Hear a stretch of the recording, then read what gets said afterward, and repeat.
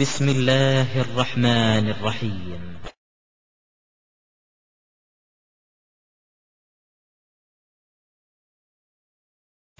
இப்ப நம்ம வாழ்ற காலத்துல இன்னொரு அதிசயமான காலத்துல வாழ்றோம்.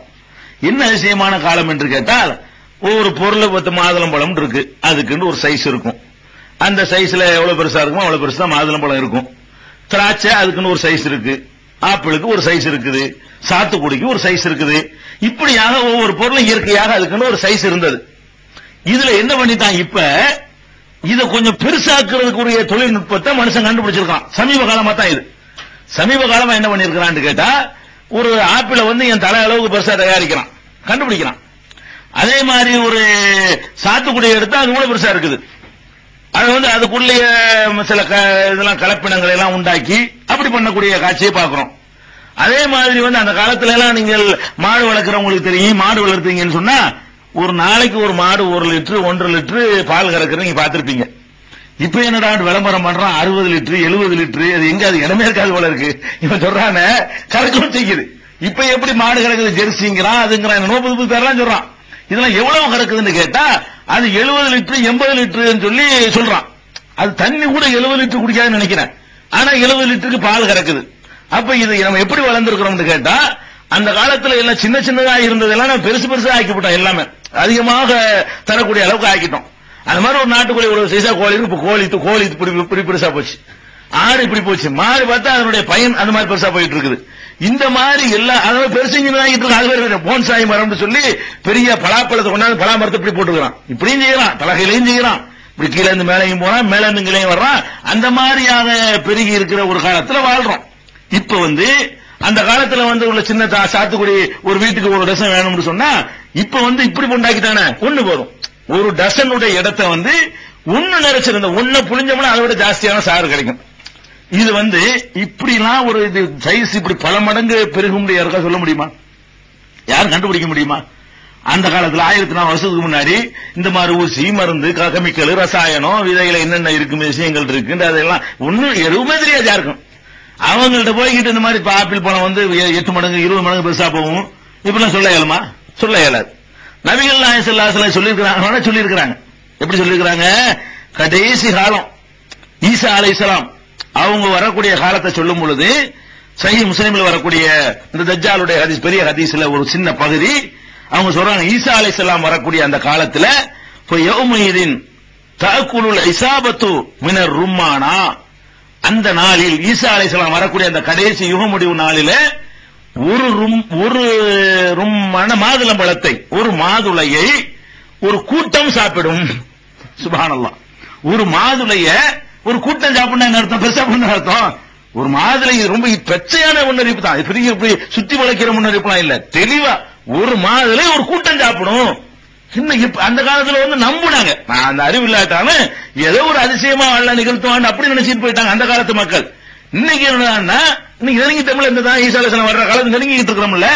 இப்ப என்ன ஆகுது, ஒரு மாதுளம் பழத்தை ஒரு கூட்டம் சாப்பிடலாம். அந்த மாதிரிலாம் கண்டுபிடிச்சுட்டாங்க. மாதுளம் பழத்தை ஒரு கூட்டம் சாப்பிடலாமா? அதே இது மாதுளம் பழத்தை மட்டும் சொன்னா பரவாயில்ல. பாருங்க, ஒரு ஒட்டகையில் ஒரு தடவை கறக்கிற பால் ஒரு பெருங்கூட்டத்துக்கு போதும். அதே அதிசயில்லையே. இப்ப நான் சொன்ன அவ்வளவு முன்னேற்றத்தையும் இது என்ன ஒரு அற்புதமா சொன்னாங்க, நீங்க விளங்கிட கூடாது. அதிசயம் நடக்க போகுதுன்னு சொல்லி எல்லாமே இப்படி டெவலப் ஆகுமா சொல்றாங்க.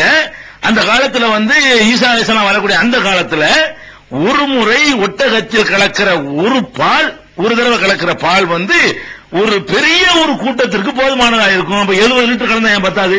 மாட்டுல 70 லிட்டர் கறக்குறான். அப்ப ஒட்டகம் இன்னும் கூட கறக்கக்கூடியது. அதுல ஒரு 150 லிட்டர் கறந்தான்னு சொன்னா ஒரு கூட்டத்துக்கு பத்தாதா?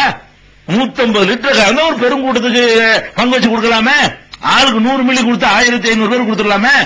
அப்ப ஒரு பெரிய கூட்டத்துக்கு ஒரு மாட்டில் கறக்கிற ஒரு ஒட்டகத்தில் கறக்கிற பால் ஒரு பெரிய கூட்டத்திற்கு போதும் அப்படின்னு சொல்றாங்க.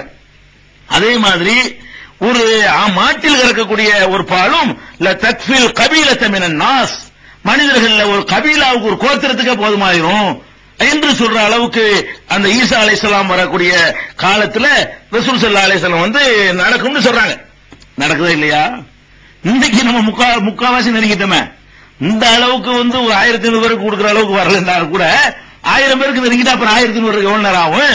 அப்ப எல்லாமே ரசூல் ஸல்லல்லாஹு அலைஹி வஸல்லம் சொல்றாங்க, ஈசா அலைஹிஸ்ஸலாம் வரக்கூடிய நேரத்துல ஒரு மாதுளம்பழம் இவ்வளவு பெரிய பேருக்கு ஒரு கூட்டத்துக்கு ஈசாவும், ஒரு ஒட்டகத்தினுடைய ஒரு தடவை கிடக்கிற பால் ஒரு பெரிய ஒரு கூட்டத்துக்கு போதுமானதா இருக்கும், ஒரு கபிலாவுக்கு போதும், இப்படிலாம் சொல்லுவது பெரிய ஆச்சரியம். பெருமானார் ஸல்லல்லாஹு அலைஹி வஸல்லம் அல்லாஹ்வுடைய இதெல்லாம் இதுக்கு என்ன அர்த்தம் தெரியுமா? மனிதனுடைய அறிவியல் வளர்ச்சி அதிகமாகும், ஆய்வு செய்வான், கண்டுபிடிப்பான், தானியங்களை எல்லாம் பல மடங்கு பெருக்கக்கூடிய அளவுக்கு அவனுக்கு அறிவு கிடைக்கும். 6 மாசத்துல விளையிற பயிரை 3 மாசத்துல விளைவிப்பான், 3 மாசத்துல விளையிற பயிரை 1.5 மாசத்துல விளைவிப்பான். இதெல்லாம் இருந்தா தான் இதெல்லாம் ஆகும். இது மாதிரியாக அதிகமா பால் அப்ப பால் சுரக்கிறது அதிகமா சுரக்கும்னு சொன்னா, ஒரு தடவை கறக்கிறதுல இருந்து ஒரு பெரிய கூட்டம் அருந்துவாங்கன்னு சொன்னா, அந்த அளவுக்கு டெவலப் ஆகி பாலுண்டா என்ன, எப்படி சுரக்குது, காரணிகள் என்ன, அதிகமா சுரக்கிறதுக்கு என்ன செய்யணும் என்ற அளவுக்கெல்லாம் உலகத்துல அறிவியல் வளர்ச்சி பெருகிவிடும் என்பதை எல்லாம் உள்ளடக்கி, இதையெல்லாம் சொன்னா அந்த காலத்துல புரியா. அந்த காலத்து மக்களுக்கு இப்படித்தான் சொல்லிட்டு போகணும். ஒரு தடவை கறந்து 1000 பேர் குடிப்பாங்க, சரி, அதை நம்பிக்கையில நம்பிட்டு போயிருவாங்க. இன்னைக்கு என்ன, அந்த காலத்து மக்களுக்கு ஒரு பிளஸ் பாயிண்ட். என்ன பிளஸ் பாயிண்ட்னா, அல்லாஹ்வுடைய தூதர் பார்த்து நம்பினாங்க. அந்த பிளஸ் நமக்கு இல்ல. நமக்கு என்ன பிளஸ் பாயிண்ட்? அல்லாஹ்வுடைய தூதர் இப்ப இருந்து சொல்ற மாதிரி நடந்துட்டு இருக்காங்க, இது பிளஸ் பாயிண்ட். இது அவங்க பார்க்கல. இந்த விஷயங்கள்ல நாம நம்பிக்கை அதிகமாக்கலாம், அவங்களோட கூட ஆக்கலாம்.